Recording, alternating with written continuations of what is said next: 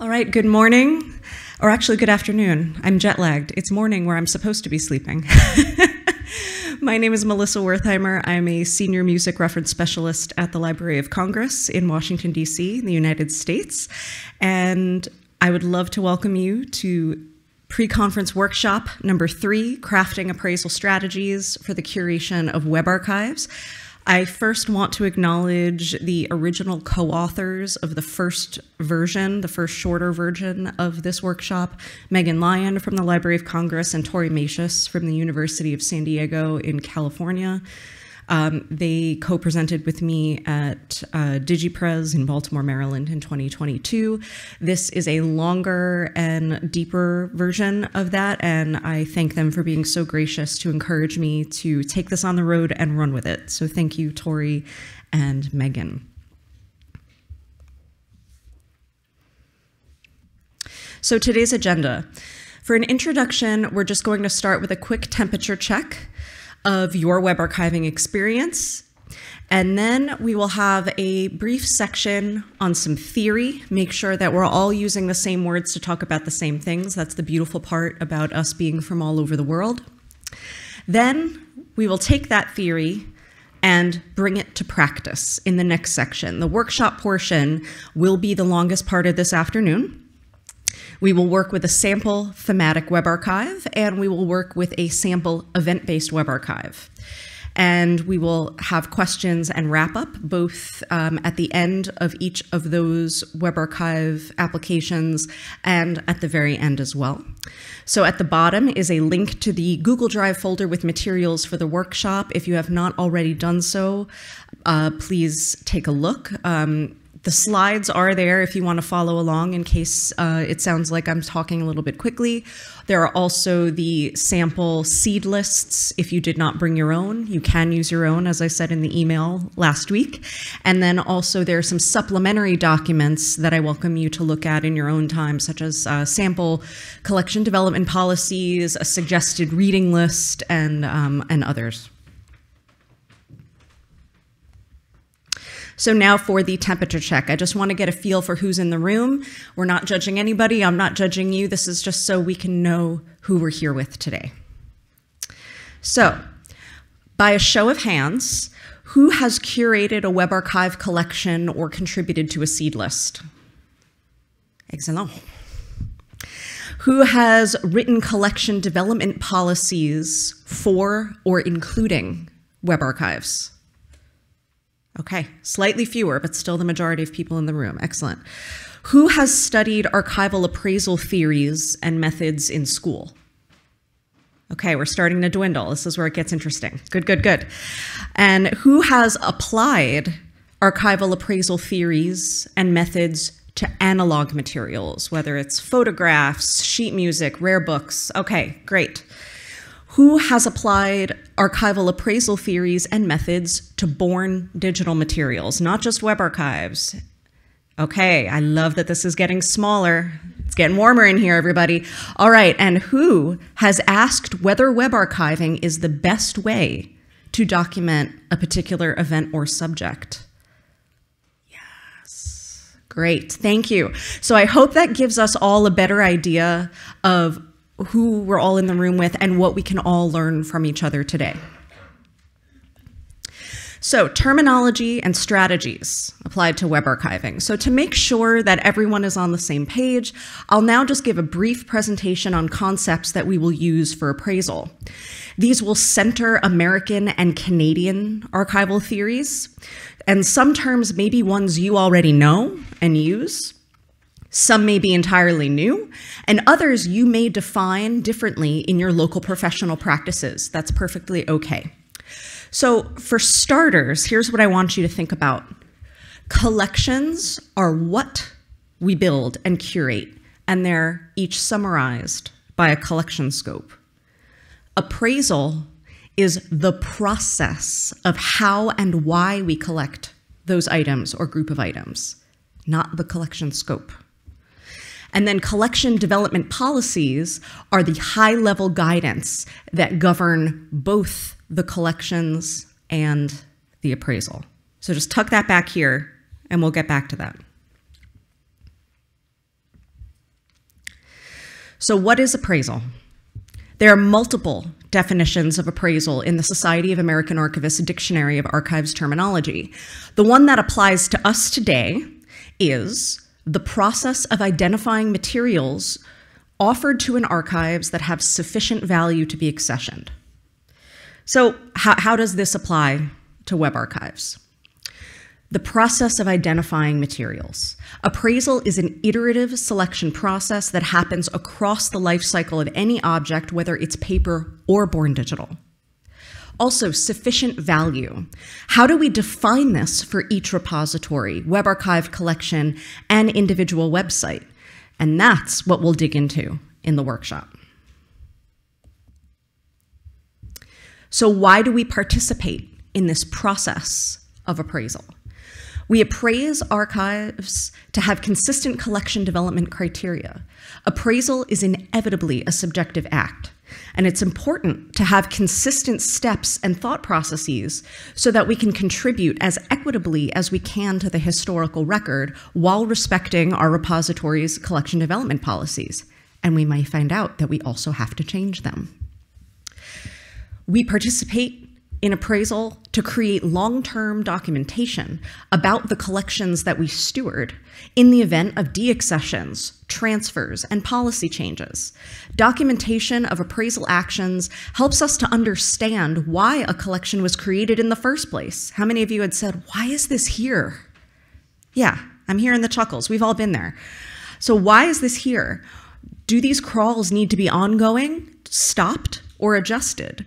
And if scopes and appraisal criteria also need to be adjusted to meet our current needs. We also participate for transparency and accountability to internal and external stakeholders. There are core ethical values of the archives profession, and they are format neutral. We can be held accountable for our decisions with documentation. We also participate in appraisal for continuity between staff and teams. People retire, people leave, new people come on board, grant funds go away. So, appraisal documentation helps to keep everyone on the same page over time. And finally, we do it for responsible stewardship, which includes space, both shelves and servers, and resources, which are people, funding, and time. This is another core ethical value of the archives profession.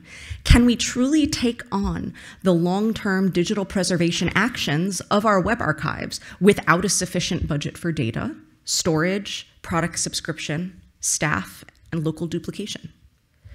Now, I would be remiss if I did not mention that there has been much discussion in the past decade's archival literature about the power inherent in the appraisal process, let alone the power that archivists hold to shape history. Power is a human construct. Appraisal is a human set of actions, and thereby subjective and imperfect, and all of this labor can be invisible. So now, for a small sample of the kind of archival values and appraisal strategies we're talking about. I'll start with what may be the most familiar to everyone at this conference, technical appraisal. The Society of American Archivists defines technical appraisal as the process of identifying technological characteristics and needs of archival records to determine whether the records can be preserved by the archives. In other words, is it feasible to preserve and provide access to this content? This is often the very first step to web archiving. Take all of our social media conversations. That's technical appraisal. So these questions during technical appraisal may be ones you already ask each day, and now you can apply a term to them. So for example, does the crawler require specific scoping instructions? Is it a website, or is it an interface for a data set? Is there dynamic or streaming media? Is the website platform difficult to capture and replay? Does the content require human interaction? Is it social media or an app? And can the desired content be captured with available crawl frequencies? Here's another term that may be familiar to many of you already: informational value. The Society of American Archivists defines informational value as the usefulness or significance of materials based on their content, independent of any intrinsic or evidential value. So focus on the beginning of that, the usefulness or significance of materials based on their content. We'll get to the other terms in a minute. So in other words, how substantial is this content? For web archives, determining informational value may include asking how deep is the directory? Are there files to download? Are important parts of the website only accessible with a password?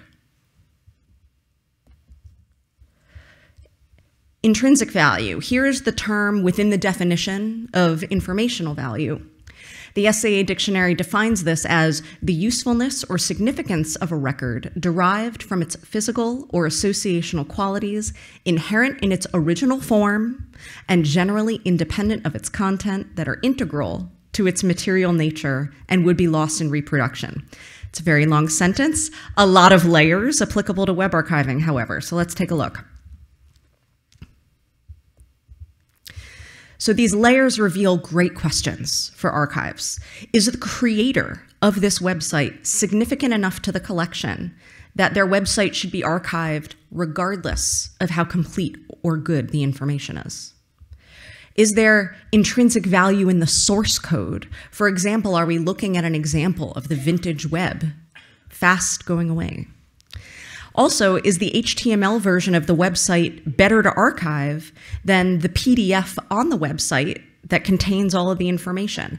I asked myself this all the time with the Library of Congress Coronavirus Web Archive when we encountered policy websites. There would always be a PDF to download on a policy website that duplicated the HTML. It was just easier to do the PDF. Evidential value. This is the second term mentioned in the definition of informational value. So there are two definitions in the SAA dictionary. The first applies to our purposes today, the second applies to law. So the definition we will use is the usefulness of records that provides information about the origins, functions, and activities of their creators. So for web archives, you might ask, if the website contains proof of the activities of a creator, a community, a movement, a group, does the website document a specific event, a policy, a course of action, or a response to any of those? And is there evidence of ongoing activity as evidenced by frequent updates to the site? Now, authenticity and uniqueness are values of archival records, and they relate to each other because they both talk about creators. So authenticity is defined as the quality of being genuine, not a counterfeit, and free from tampering, and is typically inferred from internal and external evidence, including its physical characteristics, structure, content, and context. Another helpful mouthful. And uniqueness doesn't have its own definition in the SAA dictionary, but it is addressed within the entry for archival nature, which is why that definition is up here. And this addresses context of creation. And the origins of this concept are actually European. They're not American or Canadian. So how can authenticity and uniqueness apply to web archives? You can ask, is this the best place to capture the information? Is it the original source? And if not, is the original source available? Does my repository already have similar content? And if so, do we really need more of it? So now we need to use these archival values to appraise and curate our web archives and document how we used them. So remember what I asked you to think about in the beginning. Let's review. Collections are what we build and curate, each summarized by a collection scope. Appraisal is the process of how and why we collect specific terms or groups of items. And collection development policies are high-level guidance that govern both. So let's visualize this as a nested hierarchy, from the lightest purple to the darkest. Repositories have collection development policies. Collection development policies guide what gets collected and excluded. The appraisal process determines an individual collection's contents, therefore, its scope. Appraisal documentation serves as your internal record of this process for transparency and responsible stewardship. So what are some of the ways we can create this documentation of our appraisal processes for Web Archive collections? One idea that I've used is to create a rubric of archival values, like the ones that we just defined. Then I select websites above a score threshold, and this can help make granular decisions better documented and more transparent, as well as help a team use consistent criteria and keep within data budget limits. You can customize the rubric based on your collection, and I talk specifically about this rubric in the 2022 IIPC online conference. So we will use a sample rubric in the workshop portion to appraise an event-based web archive. Here's another idea. Because crawl frequency can be considered as part of technical appraisal, you can create a chart that assigns crawl frequencies for specific types of websites. For example, when I built the Library of Congress Commission Composers web archive, I found that living composers had websites that needed to be appraised differently than those of deceased composers. To make my work more streamlined, I created this exact chart. It also serves as ready reference as I continue to build the collection, as well as documentation for future staff about why I made certain selections and decisions. Another type of appraisal documentation strategy is to use a decision tree to keep your processes consistent. This is a hypothetical decision tree for a blog collection. We'll use a more detailed one in the workshop to appraise a thematic collection. And another way to plan your collection and document your appraisal decisions is writing brief narratives relating individual URLs or types of content to each other, to the collection as a whole, and to other collections you have. You can even focus on certain creators or dates of creation. An example is a document you will reference later during the event-based collection appraisal exercise.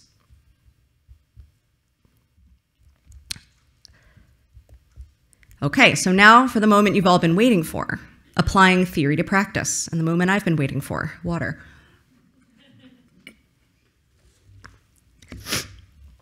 So we'll first apply a decision tree based on intrinsic value to a thematic web archive, followed by a few reflection questions, and I hope all of you take up the microphone that's going to get passed around and contribute to that discussion. And then we'll use a rubric to appraise seeds for an event-based collection. Please note that web archives related to records management or mandatory deposit are out of the scope of this workshop. So if you don't get to everything on the sample seed lists or the ones that you brought, that's perfectly okay. Remember, these exercises are about applying consistent appraisal criteria across a collection. So one more time, if you haven't already, here's your URL. Go to the Google Drive link folder so that you can access the workshop materials, as well as the supplementary documents for your future reference. Okay, so we're going to start with a thematic web archive. Is everyone basically set with the Google Drive stuff? Nods, yes? Yes? Okay. So before we jump into this, again, let's just define our terms. Let's define what we mean.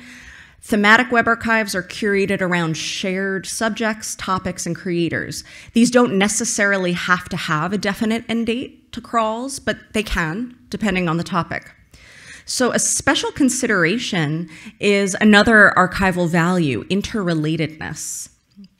And this is also actually defined by the Society of American Archivists as another component of archival nature. So questions in this area can be related to your current holdings in your archive special collections and general collections. And yes, web archiving can be a mode of acquisition for open access serials for your general collections, not necessarily your archives. You can think about other items in the same web archive collection. Do hierarchies like chapters of national organizations or artists who studied under other artists exist? How can you represent those? You can also ask about existing web archive collections.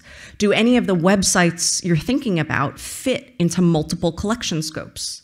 Do the websites inform or contextualize websites in other collections? And are these URLs already being crawled? Okay, so here we go. Here's our appraisal exercise for the thematic web archive. We're gonna spend about 15 minutes. This is choose your own adventure. So the option 1 people are using the materials in the Google Drive folder. The option 2 people are those of you who brought materials from your own institution. So step 1, select your seed list, either sample thematic web archive seed list from Google Drive or the one that you brought. Are we set with what we've selected, whether one we brought or one we downloaded? I just want to see a few more nods before I go on. Okay, I hate moving too fast. All right, we're ready for step 2. Step 2, you're going to review the proposed collection scope. If you're using the sample thematic web archive seed list from Google Drive, there's a document that says scope and decision tree, and you're going to review that proposed scope. Option 2, review the proposed collection scope of the seed list that you brought with you. After you review your proposed collection scope, you're going to appraise the seeds of your selected seed list with the decision tree. So if you're using what's in Google Drive, you're going to use the decision tree that's in the document, or you can also get a closer look just by looking at the PNG file, sample thematic web archive decision tree. And you're going to document your results. Just take some notes. And option 2, make sure you download that PNG file from Google Drive.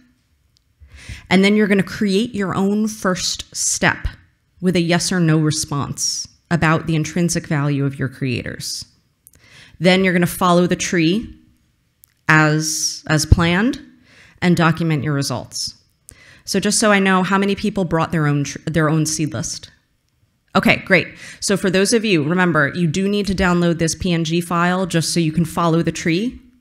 Just change the very first step, making it a yes or no question about your creator. All right, good luck.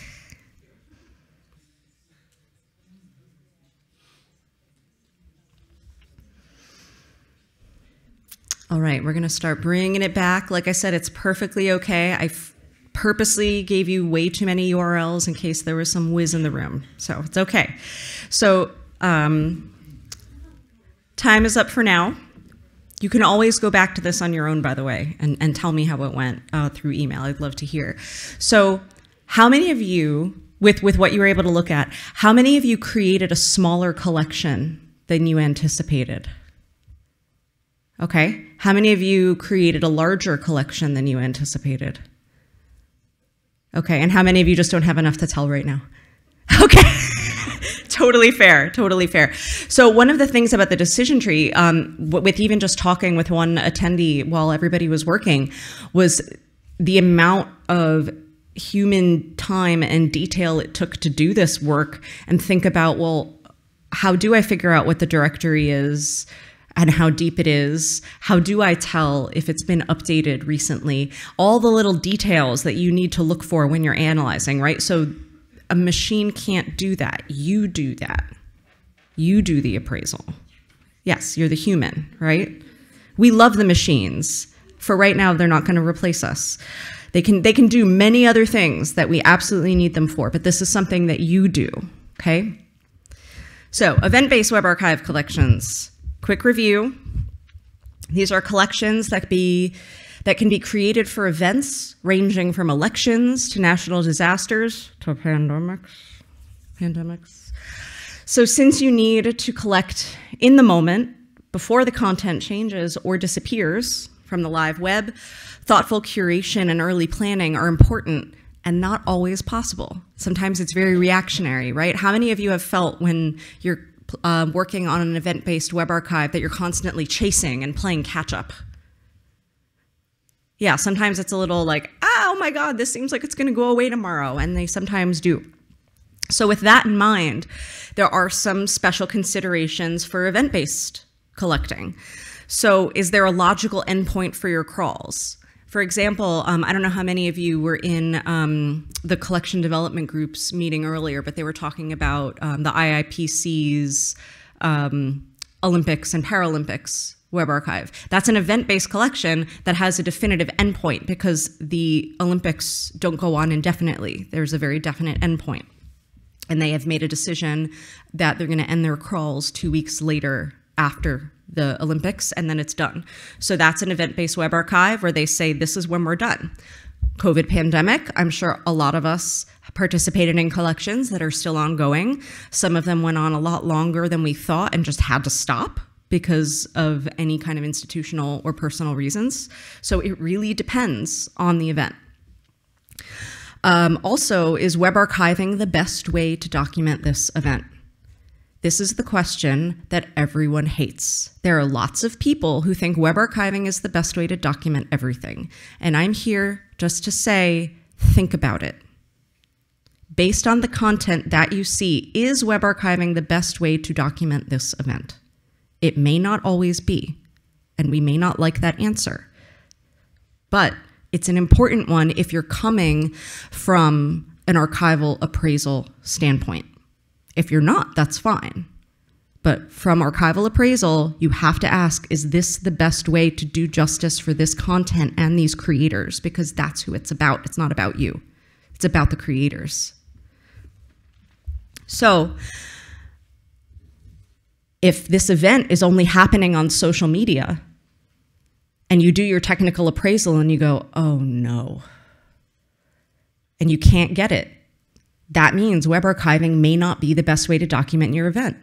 So then you talk to your colleagues and say, hey, archivist friends on the other side of the building, can we reach out to these creators and ask them to download their feed and donate it to us as a born digital file, and then we preserve it that way because we're having a lot of trouble getting it on web archiving? Then you're still documenting the event that took place on social media through another born digital means, right? Also, maybe sometimes oral histories are another way. I know I'm sounding very conservative, and I don't want to give the impression that that's who I am as an archivist, but it's just about thinking about, with the effort of the people doing the work and the limited funds that we have, and server space isn't always infinite. It may be cheap, but it's not infinite, and also not every institution has equal resources. How can we best serve the creators and the people that are liaising with them, the people that you employ, you? Ethics of care. This is an important one, especially this came up a lot with COVID. How much exposure to traumatic content can you and your employees really go through? There was a point where I was just thinking, breathing COVID websites. I would be reading the all kinds of newspapers on my phone at 2 a.m. and say, oh, they mentioned an organization. Do they have a website? Great, let me forward this to myself at work so that I know to web archive it tomorrow. Oh my God, that's so unhealthy. So how much of that can you go through, truly, right? That's ethics of care. Also, think externally. How will your act of collecting and notifying harmful creators and misinformation give a false impression of support? Everyone has different permissions policies in this room. Some people in this room, and please raise your hand, how many of you do just a notification, hey, we're crawling your website, opt out if you want? Okay, so you just do a notification opt-out model. How many of people here ask permission based on copyright laws? Okay, so that was another thing that came up, especially during COVID. All of these misinformation creators. At my institution, we have to ask permission if it's creative content. Well, there are certain organizations where, as the National Library, it would be very, very harmful to make them think that what they're saying is valid. So then that's an ethical consideration to think about. And then also thinking about the event perspectives of your website creators. Is the event impacting certain communities more than others? And are those the voices that are being represented? Or is it an outside community who's reporting on that community? Think about all of the, and again, I'm using an American example because that is where I come from. Think about all of the awful, awful violence against people of color in the United States and all of the violence that is done to them. We have had so many individuals killed by law enforcement. And if you only web archive the white press, then where are you going to be getting the voices of the people of color who are harmed? That's what I'm asking you to think about. So it could be a little heavy, I promise, but here we go. So we're back with Choose Your Own Adventure. If you hated choosing your own adventure, feel free to download the samples from the Google Drive folder. Now for this one, what you're doing is a second pass, and that often happens with appraisal, especially with analog and hybrid collections that are not web archives necessarily. So for this situation, you're presented with an event, documenting an event, and you had colleagues that already did a first pass with a narrative. So you're going to have the narrative when you download it. And now you're now tasked with refining the collection by other means, that the narrative was great, but you now still have too many seeds for your data budget for this collection, and it has to be refined. So you choose a rubric to address contents at the seed level, okay? So the sample event-based web archive rubric spreadsheet is in there, and please note that these are all Wayback URLs, so just pretend that they're real URLs. This is an event that happened a long time ago about an earthquake in California and Mexico. So these are older URLs that are now only accessible through the Wayback Machine, but pretend that they're real. So then, again, step 2, you're going to review the proposed collection scope and the narrative. And then step 3, you're going to appraise the seeds with the rubric. Now, to use the rubric, you're going to fill in the numerical value 1 to 3 for each seed URL. It's very consistent. 1 is low, 2 is medium, 3 is high. And you're going to make the note of the average score at the end. So you're going to have a total column, and then however many you get done, just make a note of the average, take a look at your highest score, take a look at your lowest score. And then if you are choosing your own seeds, download the rubric and just replace the URLs with your own, and you can run them through the same rubric. Does that make sense? Cool. All right, everybody, go on your adventure.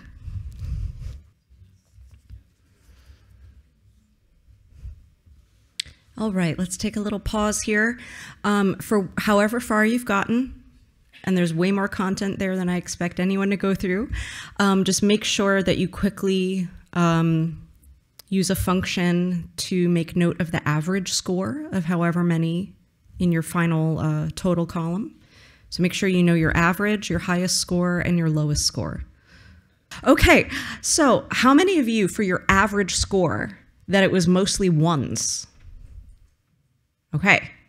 How many of you, for your average score, it was mostly 2s? Okay, average score mostly 3s. Okay, so mostly everything was, the average score was 3. So with that in mind, if your average score was 3, did anybody have a low score of 1 anywhere? Anybody have any 1s at all? Great, good.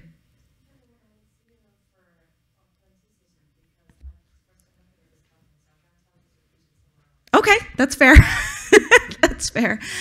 All right, so if we're, let's just say, well, given that our assignment was to refine the number of seeds we're collecting because we have a very strict data limit and the narrative made everything too wide, and our average score was 3.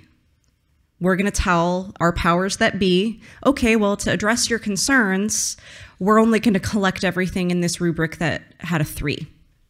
So now with that in mind, only calculate the number of seeds that you rated a 3 with the total final score?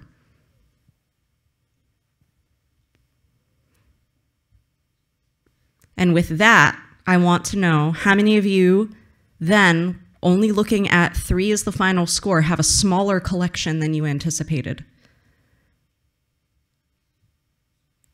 A couple of you, okay. And how many of you have a larger collection than you anticipated? How many of you don't have a collection? Okay, so I want to thank you all so much for being open, for sharing thoughts, and for allowing me to be the devil's advocate and challenge you all and be in the ring with you a little bit. Curating collections is hard work. And so that's why I'm ending with one of my favorite webcomics of all time about my access to resources on blank subject over time, and I just always laugh when I see the part about the back-end database not available on archive.org. So I do hope you have a great rest of your conference, and I would absolutely love for you to reach out to me with your thoughts about this workshop. It's still in progress, so if you have comments about how it went, I would love to know them, the good, the bad, and the ugly. I'd especially like to know if you end up taking any of these ideas and transforming them or using them verbatim with your own collections. I'd love to know how you all use these ideas. Basically, today, I just wanted to plant some seeds and I wanted to plant some seeds in your minds, get dialogue talking, get your wheels turning, and maybe have some conversations at this conference that haven't been had before. So thank you so much for your time and your expertise. Have a great rest of the conference.